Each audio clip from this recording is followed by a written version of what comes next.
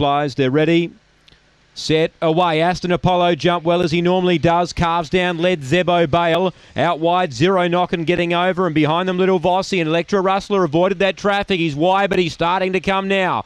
Back beyond midfield, Sacred Diamond, Preta Stella. And last is Alan Punter down the back. Aston Apollo by 3. Electra Rustler running on well. Gets within 2. Gets within a length and a half now and coming on well. Third, Zebo Bale. They turn the bend. Aston Apollo still clear. Running on late, Electra Rustler, but he's not going to get him.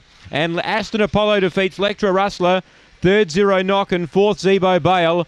A gap in the field to Preta Stella from Little Vossi. And the last two home, Alan Punter and Sacred Diamond. And the 6 has gone all the way here, Aston Apollo.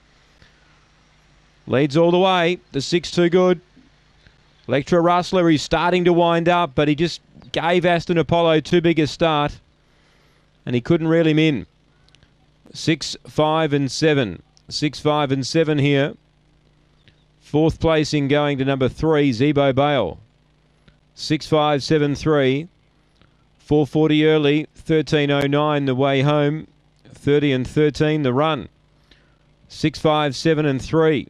Aston Apollo, too good for Troy Murray. Straight to the lead. We thought he'd lead. And he's been able to run 30 and 13. Electra Rustler went wide down the back. He started to stoke up, but he gave the leader too big a margin, and Aston Apollo kept running. It's gone all the way. 6, 5, 7, 3. 30 and 13 the run after race number 5, first leg of the quadrella.